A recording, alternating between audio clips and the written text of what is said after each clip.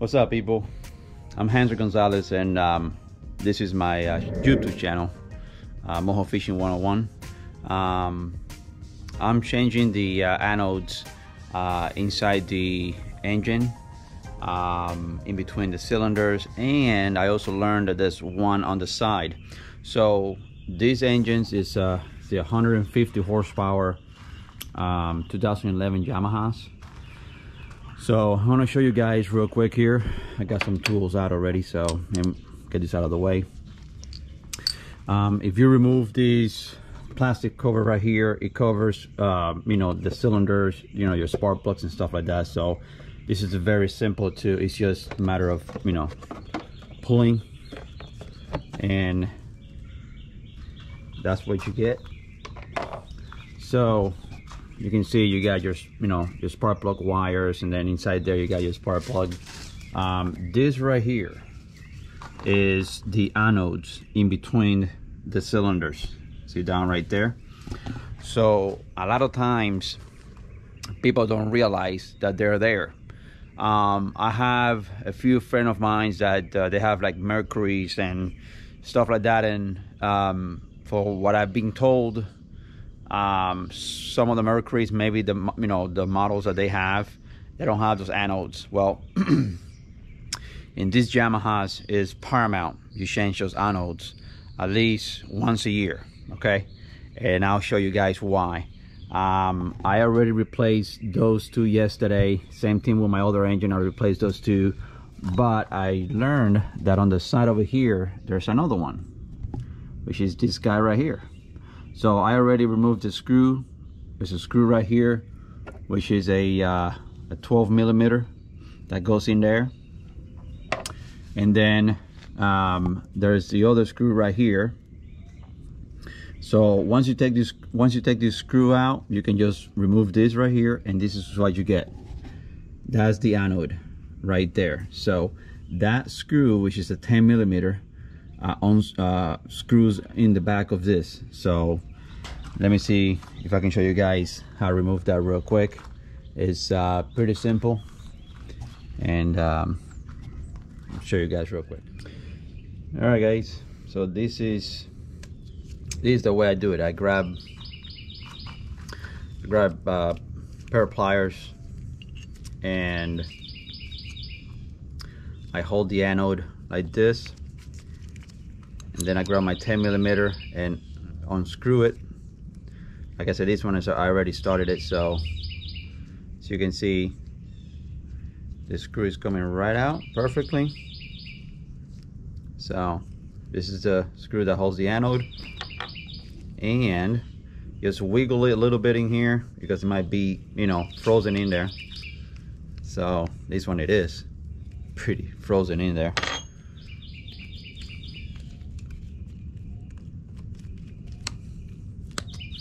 Wiggle a little bit in there and it should come right off.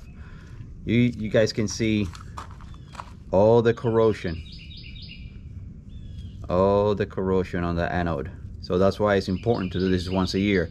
So all of this is the electromagnetic created by the water inside the cylinder head, and all the salt, it'll attach to this.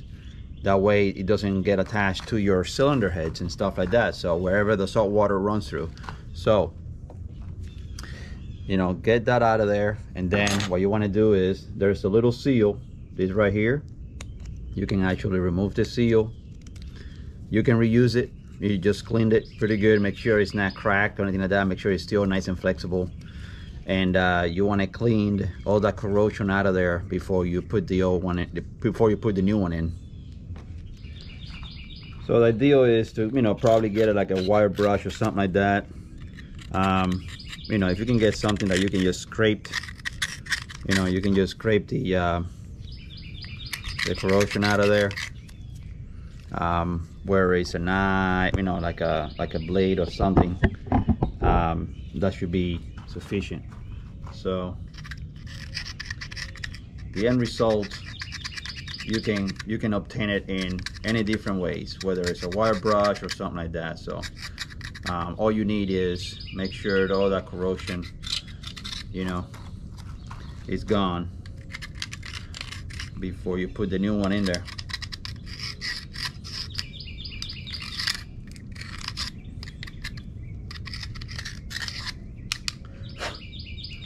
You can grab a rag.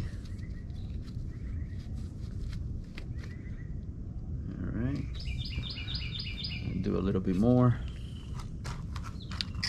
Trying to get the as much as preventive maintenance I can do in order to get the boat ready for the Keys getaway. A couple days that I'm going to be down there, so this is going to be my first time with this boat down in the Keys. Hopefully the weather is good. But anyhow, so this is the okay, that looks pretty clean. No corrosion at all. All right. So the next step is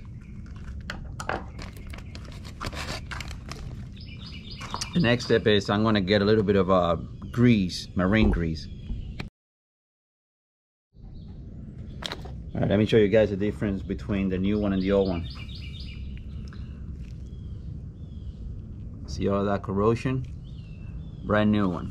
So what I like to do is, before I put the screw into the anode and the anode base, I like to use a little bit of marine grease. Could be this, it could be any marine grease of your preference. This is what I like the most. So you just get a little dab of grease, about that much, and then just put it all over that screw. Obviously we're dealing with you know, salt, you know, corrosion, salt water and stuff like that, so you don't want none of these screws break inside the cylinder head. That will be a bad day. So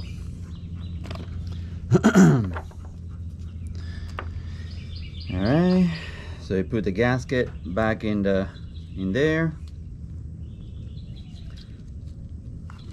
back in there. You can put a little bit, just a little bit of a film of a little bit of a grease in there. That way when it gets into the cavity, you know, it slides in there with any trouble. And then you just, you know, put in your new anode in there. You know, you grab your screw,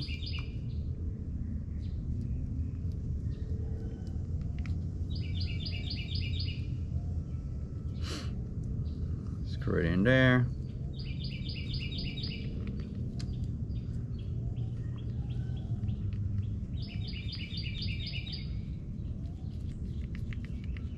There you go. Grab your 10mm.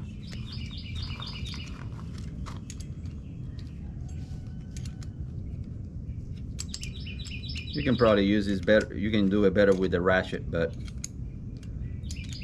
this will work same way. So get it on there, and then just grab your pliers. That way you can do a, you know, a nice firm tightness. Doesn't have to be like, you know, very tight. Just make sure that it's enough. That way it doesn't fall. So there you go. I feel pretty good. All right, now we're gonna come over here and we're gonna go ahead and insert it back in there. All right, so it sits just like that. Then you're gonna grab the screw that holds that the base, the anode base in place, and also add some grease in here. Like I said, you know, this is dealing with corrosion, you know, salt water, especially for saltwater people. If you're freshwater, okay, I can see that, you know, you don't have to really do this, you know, but I believe the rule of thumb is make sure it's nice and lubricated. So put it in there, give it a few turns by hand. as much as you can. All right.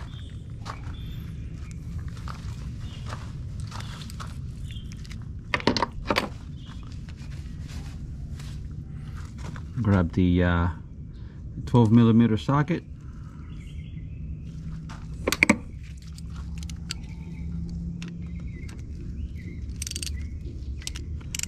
And then just tighten it. Doesn't have to be very tight. Just enough, you know. Give it a good, very nice, snug. Nice, tight, snug, not super tight. So anyway, ladies and gentlemen, that is how those anodes they get replaced. Once again, you have two back here in between the 4 cylinders. Once again, this is the 150 Yamaha. So you got one on top, one on the bottom, and you got one over here on the side of the block, right next to the oil filter. So this concludes this video on how to replace those anodes. I know there is not many of these videos out there, specifically to these engines. So there you have it. I hope that you liked the little video, and please subscribe to this channel. And there's more of this maintenance stuff that is coming on my YouTube channel as well. I do all the maintenance on these motors. I do pretty much all the maintenance on my boat. So obviously YouTube is a great source to find out how to do things. So once I found things and I do it myself, then I'll post it for you guys, and that way you guys can do it as well. You can save a little money here and there.